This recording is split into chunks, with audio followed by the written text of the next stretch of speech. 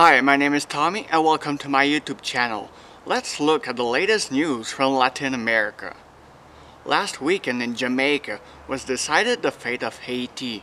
Following the meeting with the countries of the Caribbean community, CARICOM, the United States and Canada, the non-elected president of Haiti, Ariel Henry, tendered his resignation on Monday. He will remain in power until a transition council is established. It will be composed of 9 people, including 7 who can vote on everything. The U.S. Secretary of State, Antony Blinken, has said Dr. Henry can remain in Puerto Rico or anywhere else in U.S. territory until he is feeling safe enough to return to Haiti.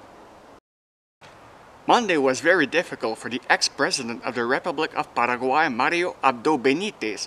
The prosecutor's office accused the previous chief of the government on charge of disclosure of secrets, inducing a subordinate to commit a punishable act, and false denunciation. Benitez, who was the president of the Republic from 2018 to 2023, was inducted along several other people such as Carlos Aregui, Arnaldo Giuggio, René Fernandez, Carmen Pereira, Daniel Farias, Guillermo Preda, Francisco Pereira, and Mauricio Espinola. The latter is a congressman in the actual government. If they are found guilty, they risk 7 years of prison. It follows on the path of former President Horacio Cartes, who was indicted several times by courts in Paraguay and Brazil. Cartes was in charge of the country from 2013 to 2018, owns multiple companies that possess almost all the nation. His business empire is also on the blacklist of the American government. They cannot do any deals with the United States of America. Both presidents and the actual one are affiliated with the Colorado Party of the National Republican Association.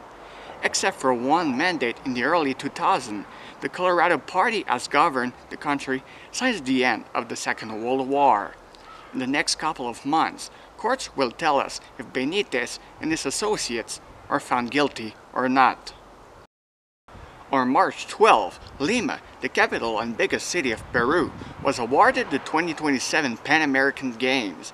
They won with 28 votes. Asunción, the capital of Paraguay, received 24 votes.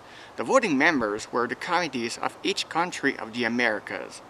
Peruvians put emphasis on the modernization of infrastructure and the creation of new lines of transportation in and around the city. As for Paraguay, they displayed their inclusiveness, having a lot of immigrants from different backgrounds. They also put up front the fact that it is one of the greenest countries in the Americas. Having presented the 2022 South American Games, they thought they had a chance. However, it was not enough. Barranquilla, in Colombia, was first selected to present the 2027 Pan American Games, but were stripped of them when they did not respect the deadline imposed by the committees. On Tuesday also, the King and Queen of Sweden visited Andrés Manuel López Obrador in Mexico. The third official visit of the monarchs in the country was to develop the economic ties in between the two nations, but also to inaugurate the Mexico-Sweden Business Forum. King Carl Gustaf XVI and Queen Sylvia left Mexico after visiting the Yucatan Peninsula with a group of Swedish businessmen on Thursday. On Wednesday, President of the Republic of Chile, Gabriel Boric, and Minister of Economy Nicolás Grau inaugurated one of the biggest solar plants in the country. The project, developed by Grenergy Renovables and partly funded by the government, will supply power for 136,000 homes in the Maule region.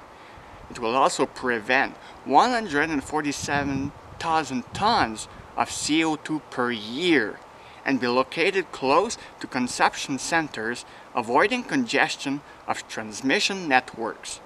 It will create a lot of jobs in the regions, and the company reassured the government that it will be an inclusive hiring, giving more place to women than ever before. Thanks for watching, and see you next Friday for another video.